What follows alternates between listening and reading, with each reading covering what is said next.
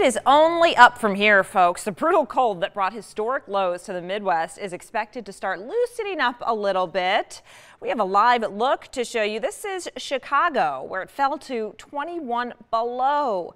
The city brought in buses to help warm up homeless who refuse to go to shelters, but you've got to. You can't stay outside. States of emergency have been issued in Wisconsin, Illinois, and Michigan. Thousands of flights have been canceled. The extreme cold is definitely something that these guys won't forget soon. It is all hands on deck up here in the North Country. We are in downtown Watertown where they're expecting even more snow. The real enemy here is not the cold as far as flying, it's the cold as far as ice. If it gets onto the wings, it can ruin the aerodynamics of an aircraft. You see that? Look, it's going to freeze instantly. We're with the U.S. Coast Guard on one of their ice cutters. That's the Morro Bay, and they brought us out here to show us just how thick the ice is. About 6 to 10 inches thick right now.